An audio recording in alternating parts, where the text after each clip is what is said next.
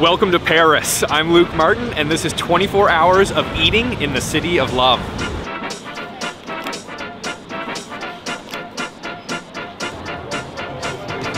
So the plan today in Paris is just to eat, and of course we're gonna do some sightseeing as well, but we don't want to take you to like the touristy spots you see on TikTok and Instagram all the time with crappy food. We want to take you to places with real, authentic, delicious French food. So that's the plan for today, and the first stop is just down the street.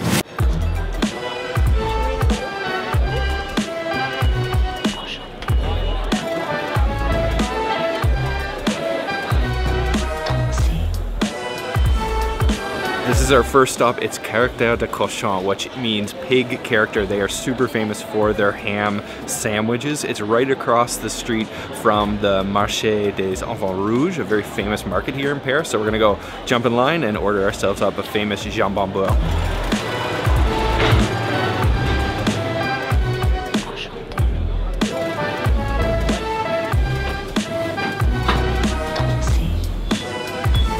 So the Character de Cochon is just a takeaway shop only, and the way that it works is one at a time you'll enter the shop, and it's kind of like a bespoke sandwich. You can sort of tell them what flavor you want.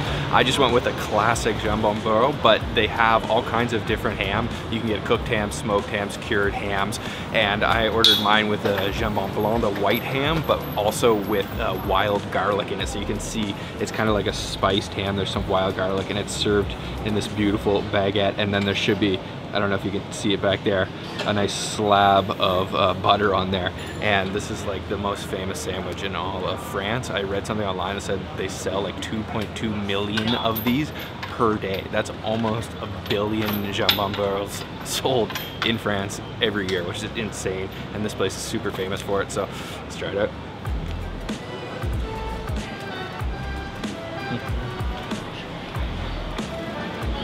Really soft meat, and you can taste that garlic flavor in there. The baguette is perfectly cooked, crisp. I feel like this is just a perfect summary of French food in general. Meat and bread and butter. It's just so classic, but look at how overflowing it is with the ham. They had all kinds of other ones in there. I feel like I'm the only person who goes in ordering just a classic Jambon Beurre. Everybody was getting like with artichokes, with pickles, all kinds of different sauces, truffles, this, that, but I just wanted to try the most typical French Jambon Beurre.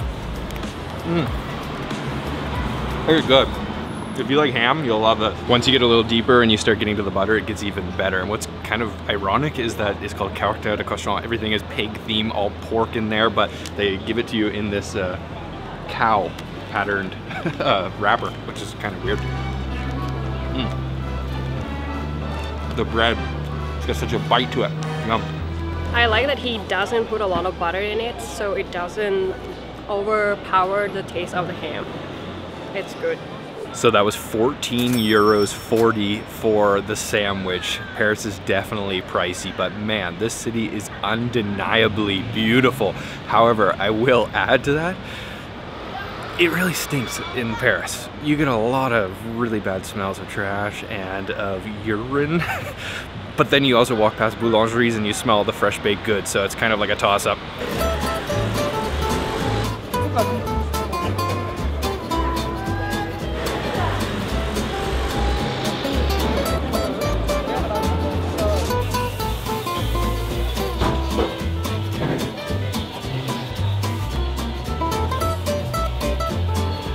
Next up, another typical French snack, this time crepe. And I just went to a place called La Droguerie. Whoever said French people were not friendly, because that guy was super, super friendly. He had all kinds of different crepes. You can get all kinds of different toppings. I ordered with Nutella and almonds, and just standing in front of the beautiful, beautiful background here. And I've got my crepe. You can see just this thin pancake with the Nutella and almonds. And actually Paris is just the first stop on our tour here in France. We will actually be going to Brittany next, which is known for its crepes and galettes. So we'll be trying them again there, but we wanted to check out this place today. It's got really good reviews, so let's try it out. Oh, there's so many different layers. Having it wrapped up like this is amazing, because you get like crepe, almond, Nutella, crepe, almond, Nutella. Oh, that was actually really, really good. Look at that. Yum. He didn't like load on the Nutella or anything, so it's not super sweet. It's actually all about that pancake, so thin. Huh, not pancake, crepe.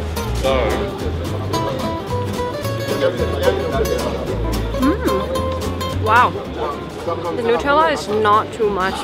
Make the crepes not too sweet, and it's perfect with the crunchiness of the almond.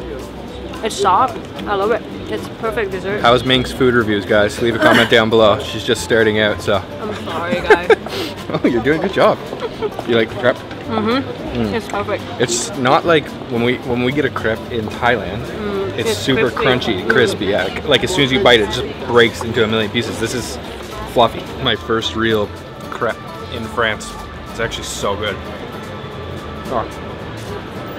It's like you put the perfect amount of Nutella. Oh my god, look at that. Yum. All right, let's continue on our dessert tour of Paris. We're gonna pop into a Boulangerie, a typical Parisian bakery, for some baked goods next.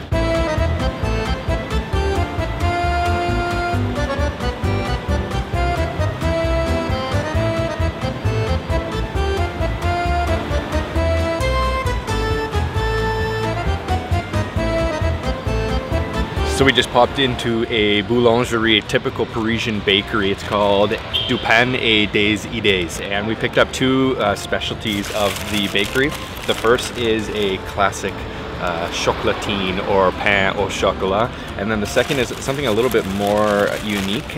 It's escargot, but not the escargot you're thinking of. This is a pastry escargot. It's called escargot because of the shape. It looks like a snail shell, and it's with pistachios and also with chocolate chips. So let's try this one.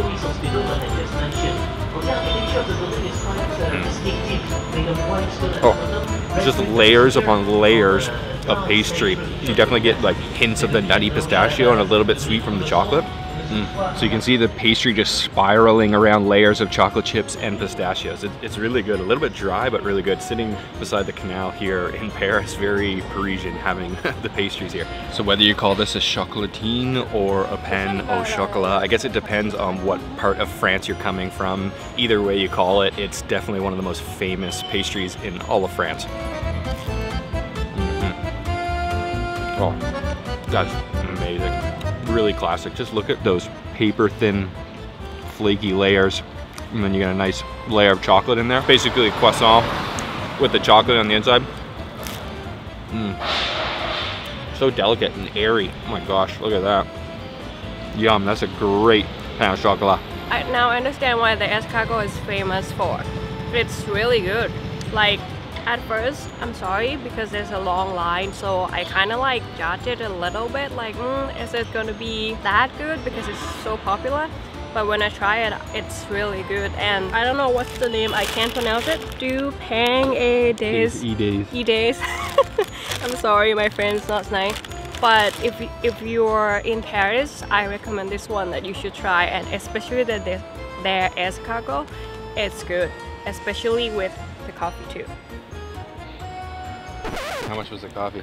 Oh my god, that coffee is quite expensive. It's like 6 euros. In typical Parisian fashion, it is about midday now, and that means it's time to start drinking wine. So we're going to a wine bar next.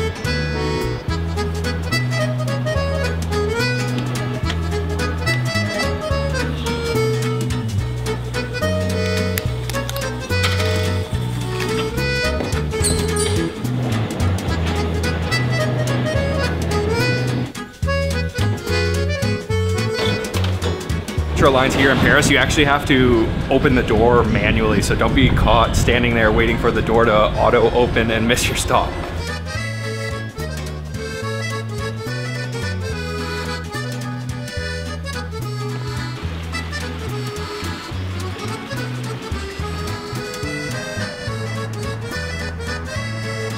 So we've just come to Selfie Central here in Paris. This is probably the most Instagrammed spot in all of Paris. I don't even know the name, but it's just on the backside of the Louvre, and it's quite beautiful. It's got these little black and white striped kind of pedestal things that everybody sits on.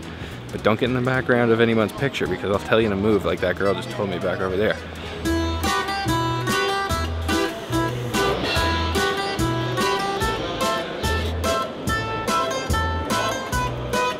come to this beautiful wine bar inside of an area called Galerie Vivian. It's kind of a covered shopping arcade with these incredible tiled floors and glass ceilings. It's gorgeous in here, and this wine bar is called Le Grand Filet Fi, and we just ordered up a bottle of wine. I don't know too much about wine, and when you come to France, it's like it gets extra complicated, so I just asked for a recommendation, and it's a Marsanais wine from Burgundy 2020. Beautiful red wine, and what an incredible setting. This is so gorgeous here. Let's try it out.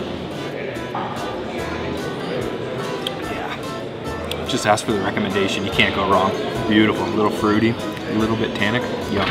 Our food has arrived. Some beautiful presentation here in Paris. We've got the tuna, white tuna, very medium rare, and then served with blackberries and beans. And then over here we've got a fig salad, which just looks so beautiful with Piedmont nuts. I'm gonna start with this beautifully cooked tuna. I'm not totally sure what this creamy sauce is on the bottom. Let's try it.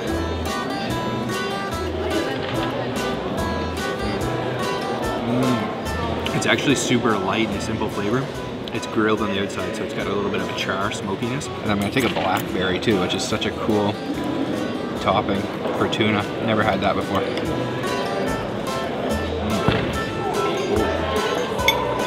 It works really well. It's sour, sweet, yeah, explosion. Okay, so this fig salad actually has burrata cheese on the bottom, one of my favorite things in the entire world, and it gets some of those nuts as well.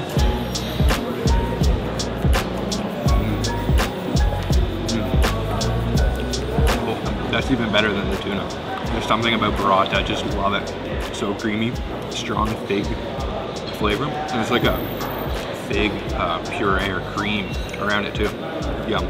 Both very good, but I gotta give it up for this. This is just beautiful. Figs here in France. So good.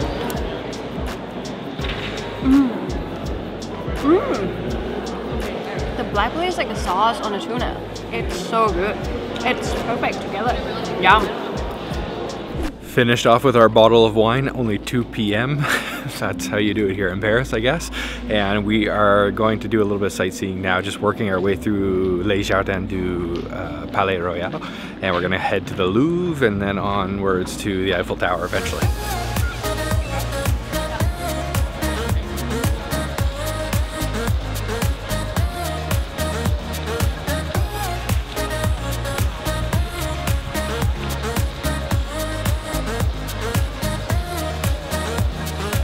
So we have made it to the Louvre, the most famous museum in maybe the entire world, definitely here in Paris. And you've got this beautiful glass pyramid and all these incredible buildings surrounding it with intricate details. We're not gonna actually go inside today. It is quite an event to go to the Louvre. You're gonna want like all day to go there. We don't have that much time, just 24 hours here in Paris, but all kinds of famous things to see in there in the Louvre. You know Mona's in there, right? Mona Lisa? Mona. What is Mona? Mona Lisa. Yes, I know she's in there. Yeah, unfortunately we're not going to be able to see Miss Lisa today, but it's beautiful from the outside, that's for sure. It is really beautiful.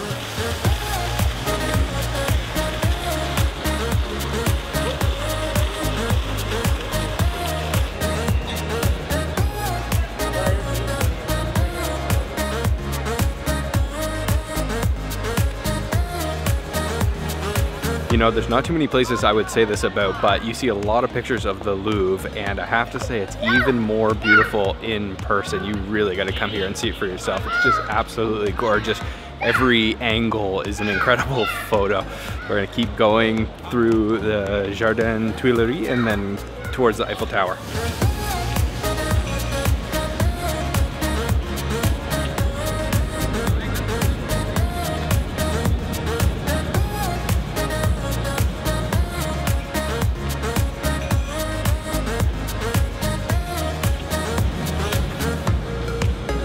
Just working our way towards the Eiffel Tower, walking along the Seine now, and about to cross this famous bridge. It's called Pont Alexandre III. Beautiful bridge with these golden statues on top, and it is just absolutely stunning here. Paris definitely doesn't disappoint. It is an incredibly beautiful city.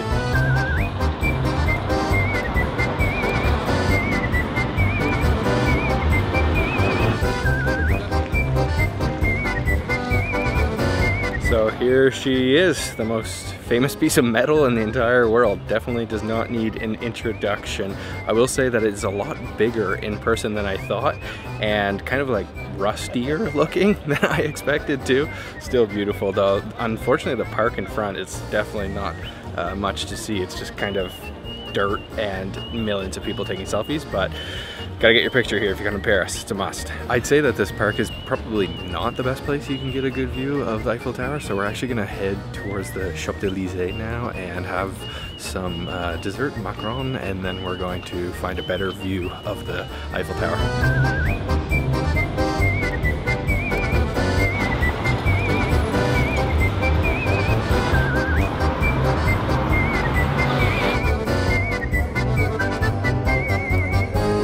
So we've come to get another view of the Eiffel Tower, this time from the Trocadero area. We wanted to go to Trocadero Square, but it seems like it's closed for renovation, so we've come to Trocadero Gardens, beautiful gardens with an incredible view of the Eiffel Tower. And I think before dinner, we're actually gonna get some dessert. We're gonna have some of the famous macarons from Louvre, which is one of the most popular places to have macarons here in Paris. Let's go.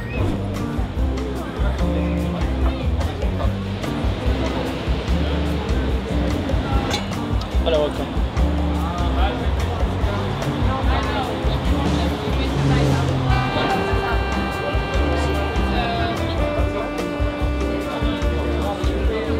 We're at Louvre here on the Champs-Élysées, the famous street here with the Arc de Triomphe at the end. And Louvre is the most famous place for Macron here in Paris, maybe even in the entire world. We ordered up a box of 6, it was like 1950 euros. It's beautiful packaging. Let me unveil this to you. So we've got lemon, I think that one's salted caramel. This is milk chocolate with coconut, raspberry. This one is coffee, and then this one's called Marie Antoinette tea. I'm not totally sure. Okay, I'm gonna start with the lemon one. So these macarons, they're basically meringues, little cookies, and it's made with almond flour. This is lemon. Oh. It's extremely delicate, like super light, airy. That is really good actually. Nice sour lemon flavor. Crumbly on the outside. Man, that's really good. So I'm a coffee lover. I'm gonna go with the coffee flavor one.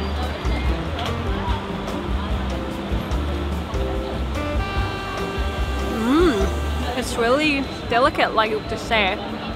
It's like a little bit crispy on the outside, and then inside you can taste exactly coffee flavor. I love this one.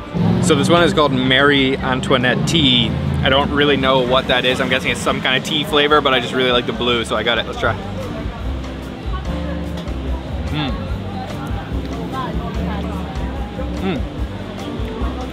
It's almost like a rose tea, I think.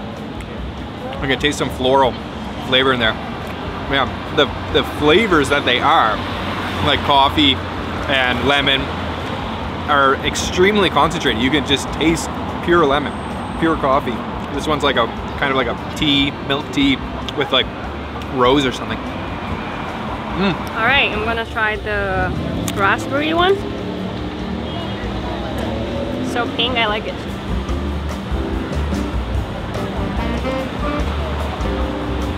Oh my god, you can taste a raspberry from it.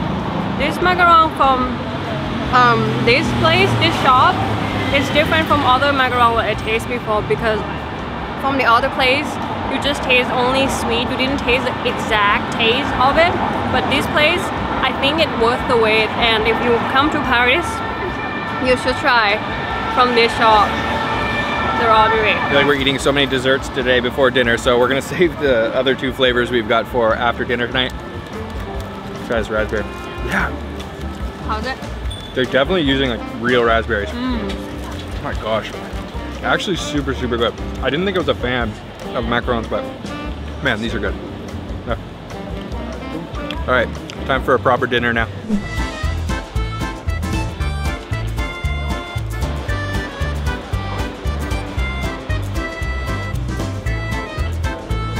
So for dinner tonight, we are having some typical French food. I picked out a bistro. There are so many to choose from, but this one is called La Fontaine de Mars. It's a really picturesque, beautiful bistro, so we're gonna go inside, order up some classic French food for dinner tonight. This is such a classic French bistro. I love the atmosphere in here. You have the red and white checkered tablecloths, and just sitting in this old historic alleyway, and ordered up some really classic French food as well. This here is the famous steak frite.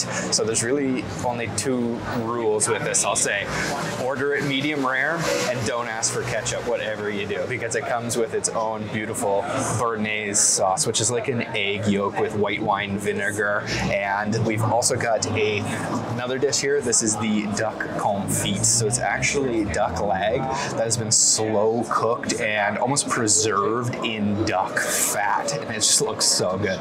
Not totally sure what the cut of meat is here. It looks almost like a filet mignon. And let's cut this open, see if it's been cooked as I requested, medium rare. That is a thick cut of beef. And I'm gonna drown this in béarnaise sauce here in a minute. Oh yeah, perfectly cooked. Look at that. Beautiful, beautiful steak. And then let's grab some of the sauce. Look how thick that is too. Béarnaise sauce. Just put a heavy coating right on there. And the reason why I said don't ask for ketchup is because you're gonna be eating your frites with this béarnaise as well. Oh my God.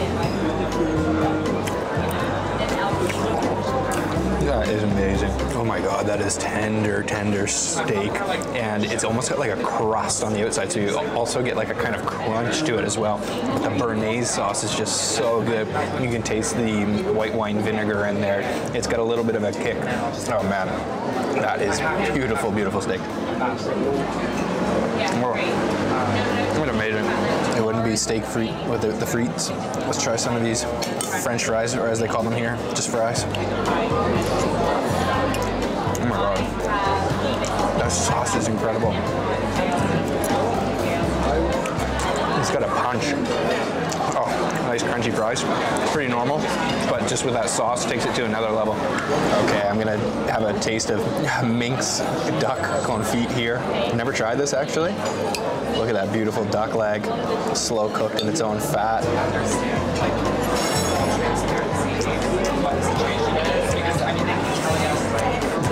That's also very good. So the process of cooking the duck leg confit is because it's generally kind of a tough cut of meat, but that is not tough at all because the confit did its job. It's made it so tender, so smooth. It is a little bit salty though, but it's also got kind of a dry layer on the outside, but still very juicy on the inside. Just shreds apart, falls apart in your mouth. That's so good. The farther I get into this steak, the more and more it looks like it's going to get up and walk off my plate. That is quite a rare, medium rare, but it's still delicious. Anything with this béarnaise sauce is just incredible. And these two dishes, the duck confit and the steak frite, are two of the most classic French dishes. This is just our first foray into tasting French cuisine on this trip. We're going to be also visiting Lyon, which is known as the gastronomic capital of France, and also Brittany. So I'm very looking forward to it. First time really getting into French food here in France. It's awesome. All right, dessert time. We've ordered the chocolate mousse. Oh man, this is going to be rough. We're both so stuffed. Oh, at least this is light and airy. Oh, that's delicious. I have no idea what this little thing is here. It honestly looks like a cannoli. I thought it was a cannoli at the beginning. Let's try that.